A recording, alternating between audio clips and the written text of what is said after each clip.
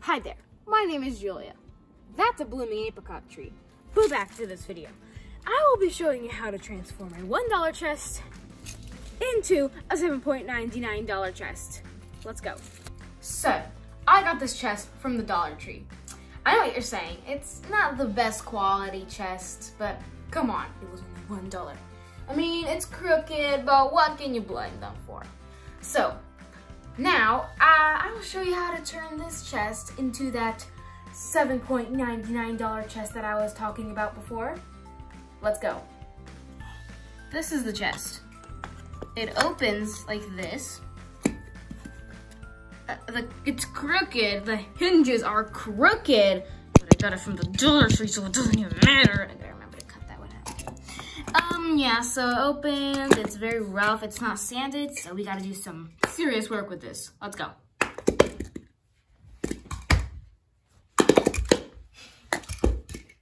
Let's go. First, I took some sandpaper and a nail file and sanded down the chest so that we can make it smooth, because it was not sanded when I got it. I want to stain my wooden chest, but I don't have any wood stain, so instead I use watercolors. Here's how. Put a little bit of watercolor into a container and mix it with water, and then stain your chest. I stained it in a very pretty brown chestnut color.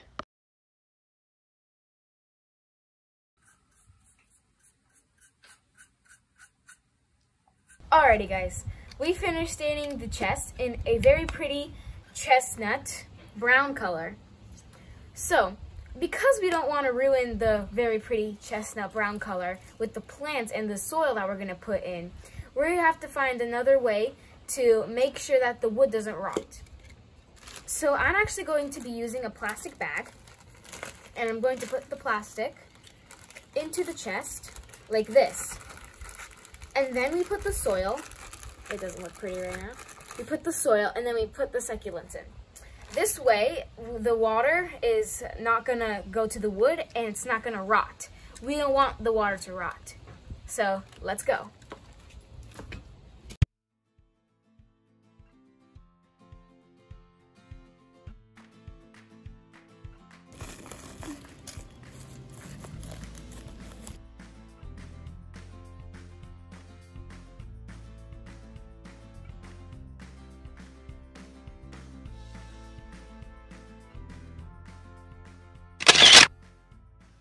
So first, I chose what succulent I first want to put in the chest, and chose this orange one, followed with another succulent that spills out at the left side,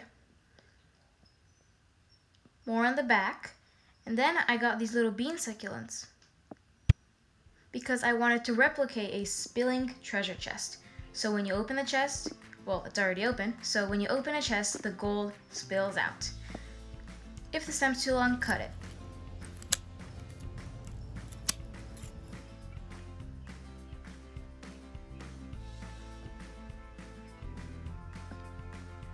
Put the bigger succulents in the back and the smaller ones in the front. And if you don't have enough soil, you can put more. Then on the right side, I put this succulent that has a long stem and one that spills out. Then a little bit more, and then finally this big one in the back. I filled in the areas that have dirt with sand. Here is the final result.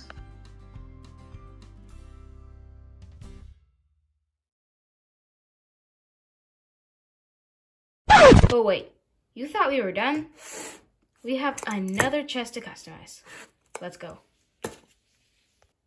So, instead of painting it with a brown color, I'm gonna paint it with a blue color.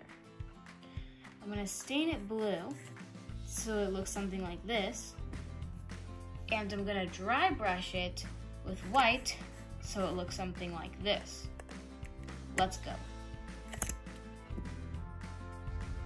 But before that, I sanded the chest down with a nail file and sandpaper, and I noticed that the hinges weren't all the way in, so I tightened them with a screwdriver.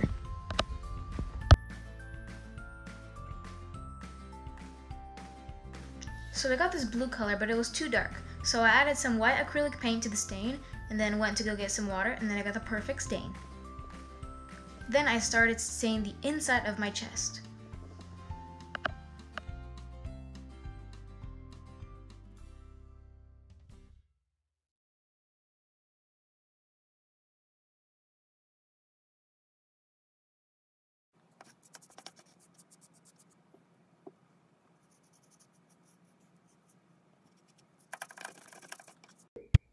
The inside is painted. When I close it, it looks like some sort of blue explosion happened in there. Time to paint the outside. Oh, and should I mention, there's 3 parts of a chest you have to paint. The inside, top and bottom, and the sides. Paint one at a time so that you can let the other sides dry thoroughly without touching any surfaces and ruining the paint.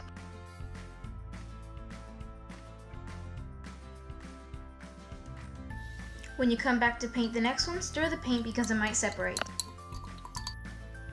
Here I stained the tops and bottoms of the chest, and I added 2 layers. Notice how it's very hard to paint when you're painting 2 sections at a time. Don't leave any paint splotches because this might result in uneven coloration. So before we dry brush, let me show you what it even is.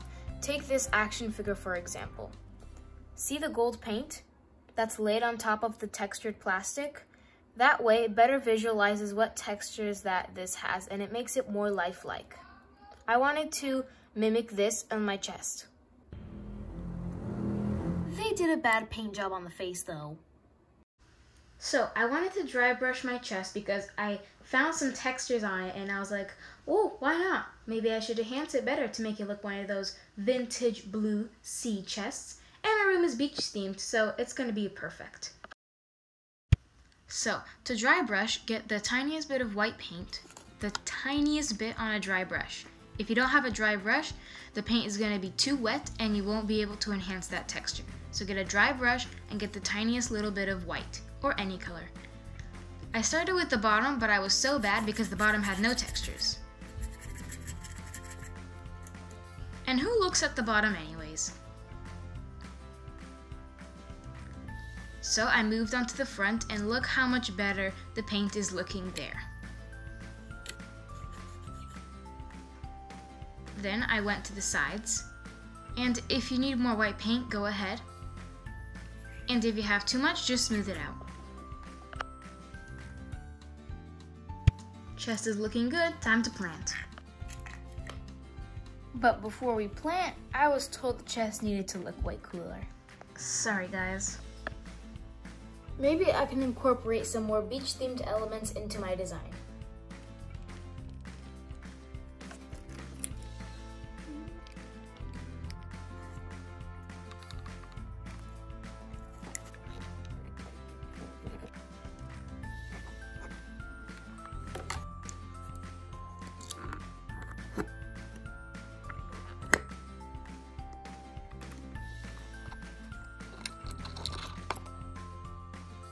Way better now. It super nicely enhances the beach themed. It can't close, but that's as far as I'm concerned. Okay, so this is behind the scenes of the succulent plane because we don't know what to put, and yeah, I'm her brother, by the way. You probably see me in the pot painting video of dudes. Yeah, I already decided 2 succulents, but I don't know where. I decided this little thing. I don't know what it's called because I'm not a succulent expert. And I don't know. Hard to decide. But my sister over here, she's having an even more harder time. Nothing looks good in this chest. Yeah. I'm starting to think that the sea things were not a good idea. So later in this video, you might see me taking them out, but I'll think about it. Yeah. Well, I'm making a green chest in this video. And I'm putting this thing and this baby, spiky bean thing. And I don't know. We'll see you when you're done. Well, we'll see you when we're done trying to pick. She will remove some. I broke some of the wood. No. Yes, she removed a lot. Like, she already removed one. I don't know where it is. You're like, can I get your hand over it? She removed one right there. I'm gonna take over. And Well, I picked 2 succulents I wanted, as it said in the other clip. This looks so much crowded. But I don't know what to put. We have all these succulents and all these, and we have a propagation station over here. If you didn't know that, we also have these red bean plants. I don't know what they are, but we do have these. First, I chose a succulent. And my sister finally chose a succulent! Hooray! So I'm gonna put all sedum jelly beans. Oh, okay. So you're not gonna do any arrangements? Nope. Boring. But I want to be simple. Wasp! Alright, so now my sister has finally figured out what succulent she's gonna pick. Finally. And now I have to figure out what succulents. Oh, frick. And it's 2 o'clock in the morning doing this. Well, 2 o'clock afternoon. I mean, sorry, messed up the time. And the one to pick, I was just playing with this thingy. Driftwood. And I mean, I got cactuses, boy. But it ain't got no succulents. I mean, you got aloe. You know, I decided already what succulent, but I don't know where. So, see you when we're done. Bye. Now, since we decided what succulents we're gonna put, we're doing the plastic baggie method. And see you when we're done. I took off this. And then we put it in the Let's restart, Julia. We already said. little Can they see us? place like this. And then you put the soil in right here and the little perfect. Just put the soil in here and then plant it and cut it. So I got a container full of some soil right here, and it's just some normal potting mix. But you see, I want to focus your attention on this browner area of the soil. That's actually not soil. That's coffee, ground coffee. Ground coffee I use because it's a natural fertilizer for any plant, and it makes them super energetic and they grow very nicely. So I like to mix ground coffee in my potting mix, and they're ready to go. This is so easy. Just put the soil into the plastic bag and firmly press it down. Cut half of the bag open and fill the soil until the top, and when you're ready, cut the remaining plastic.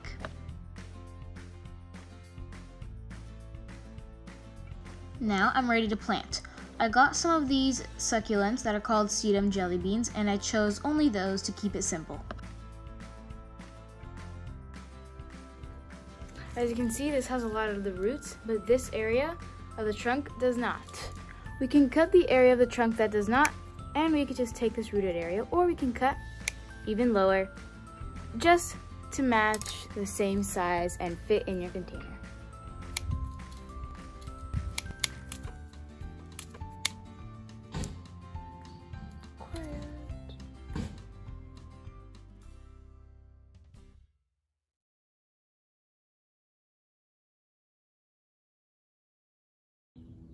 So I have finished my little chest. As you can see, I just put some little sedum jelly bean plants in it. Just that. I just want to keep it simple. Maybe I'll put this in the bathroom so other people can enjoy. We also have a bunch of leaves for the propagation station. And if you're wondering, these sedum jelly beans, of course, they can be used as propagating. We're going to put these leaves in the propagation station. And you can just sprinkle them around. The succulents will find their way, and they'll still propagate even if they're like this.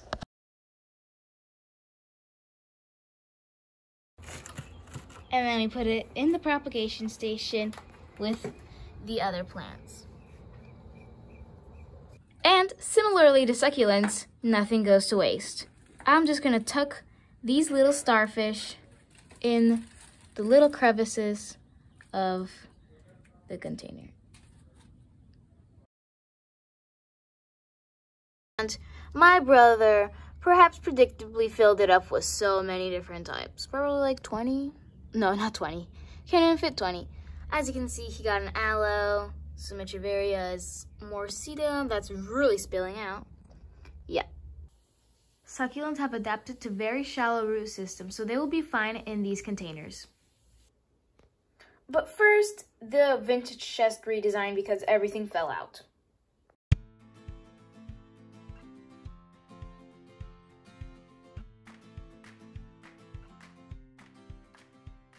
So fun to make. Me and my brother made 2 vintage chests. This is my brother's, and this is mine. Then I made 1 beach themed with sedum jelly beans for the bathroom. And Chris made a green one with his room. This one goes in the bathroom.